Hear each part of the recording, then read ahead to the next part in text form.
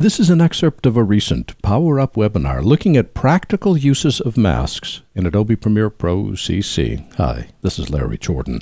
In this excerpt, I'll go through the basics of applying a mask to a clip.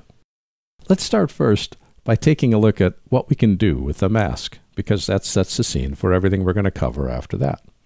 There are three things we can do with a mask. We can select a portion of the frame and modify it.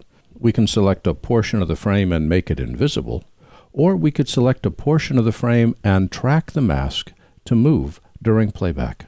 Maybe more than one of those. Well, here's an example. This is a scene from Edit Stock, and it's an interview of Vince McIntyre. And as we play it, wonderful face, lovely old barn of a house. But based upon how close the camera is to him, his hands are larger than his face, and his knee, well, let's just say his knee should not be the predominant part of the entire interview. I want to concentrate on his face. I could crop in, but for reasons of wanting to see the rest of the room, I don't want to do that. So what I do instead is I want to keep his face in focus and knock the rest of the image slightly out of focus so our eye is not drawn to the hot spot on his knee, our eye is drawn to his face. The easiest way to do that is to apply an effect. We'll go over to the effects panel and let's just search for a blur. And a really useful blur that I use all the time is in the Blur and Sharpen folder called Gaussian Blur. We'll just drop Gaussian Blur on. It's a high quality, high speed effect, and inside every effect, not just Gaussian Blur, every effect, are three masks. This allows us to create circles and ellipses, or ovals. This allows us to create rectangles. This allows us to draw a freehand mask. We're going to work with all three. I'm going to click on the circle. Notice the clip is selected. I click on the circle, and it automatically draws a circle mask that I can drag from the inside, anywhere I want inside the frame. Grab one of these controls, and I can stretch out the circle.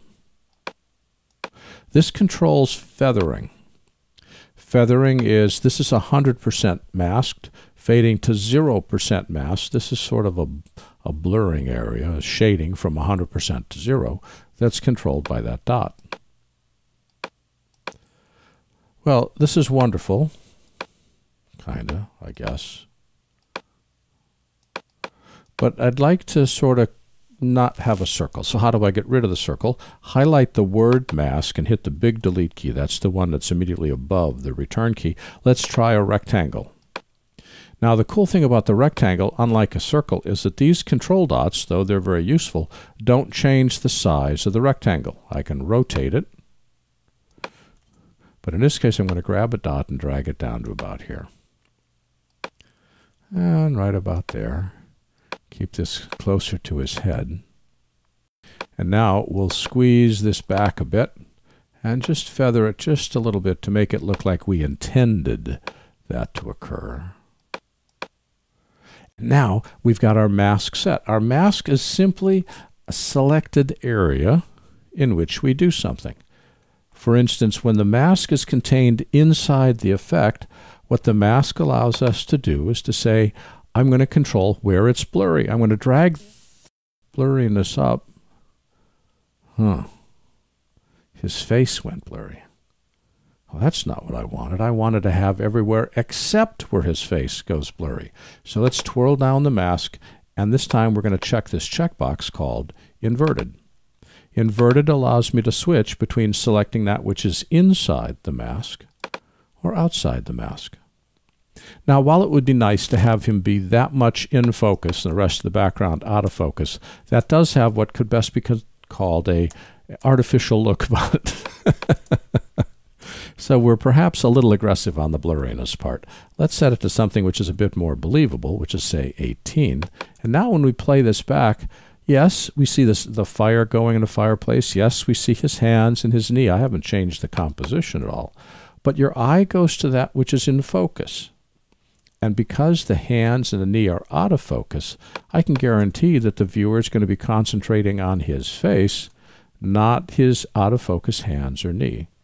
Now, to be quite truthful, the eye goes to that which is moving first, and in focus second, well, brighter second, and in focus third. So we still have an issue where we're going to see these, but because it's out of focus and because we really want to look at somebody in the face, not their fingers, we've given this a nice, softer look. Now, those of you who are being hypercritical will say, yeah, Larry, but look right here, that's in focus and that's out, and this is in focus and that's out. Well, if your interviewee is that uncompelling on screen, drop some B-roll in to cover it. So there's points where even the mask can't help. Now, this mask is built into every effect, whether it's desaturation or pixelation or blurring or anything else.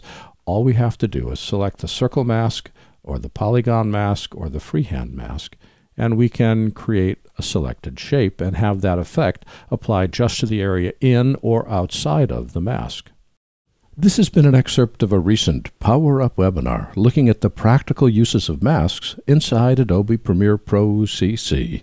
For the complete version of this online training, please visit our store at larryjordan.com/store and look for Webinar 244. By the way, membership is a great value when you need to stretch your training dollars. Membership in our video training library saves you money and time. You can access all of our videos for a low monthly price of only $19.99. That's more than 1,900 movies, hundreds of hours, on a wide variety of subjects. Plus, premium members can download practice media and projects. Our training covers Apple and Adobe software. We update it multiple times every month. And for more information, visit larryjordan.com/membership. And thanks.